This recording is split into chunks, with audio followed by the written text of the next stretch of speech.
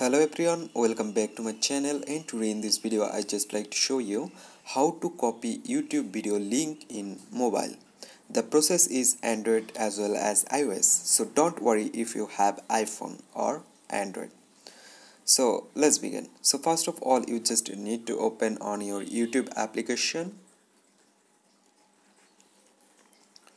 So after open on your YouTube application, you need to open your video which on you want to copy link. So I just open this video. So after open this video, so there you can see there have an option for share. There you can see there have an option for share. So select on share, and now there have an option for copy link. So copy this link, select this option. That's it. Now your video link already copied in your mobile. So guys, in this way you can copy YouTube video link on mobile. So hope guys this video can help you. Don't forget to like and subscribe my channel.